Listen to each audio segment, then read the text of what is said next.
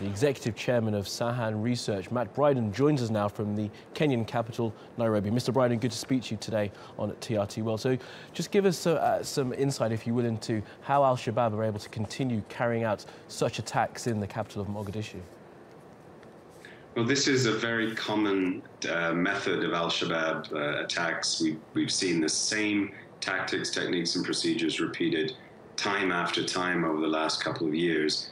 They detonate a large explosive to breach the perimeter of a hotel or a government facility.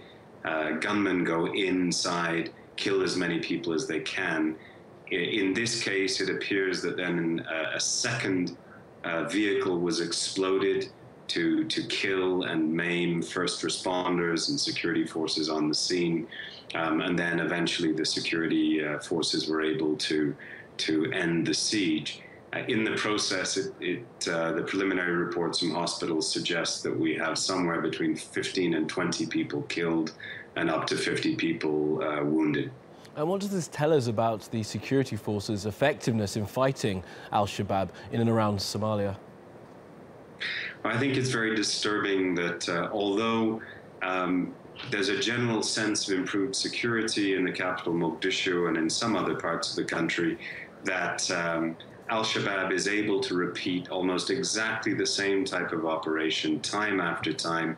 This operation took place near Kilometer 4, which is one of the most heavily protected parts of the capital. The capital is the most heavily patrolled city in the country.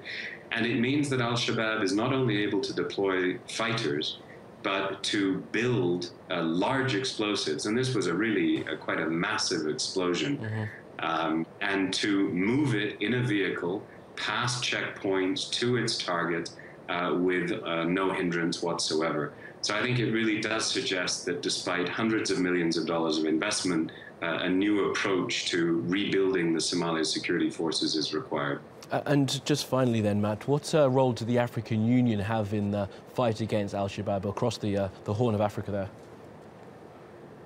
Well, the African Union is spearheading the war against Al-Shabaab. They are not responsible for the sort of day-to-day protection of facilities in the capital.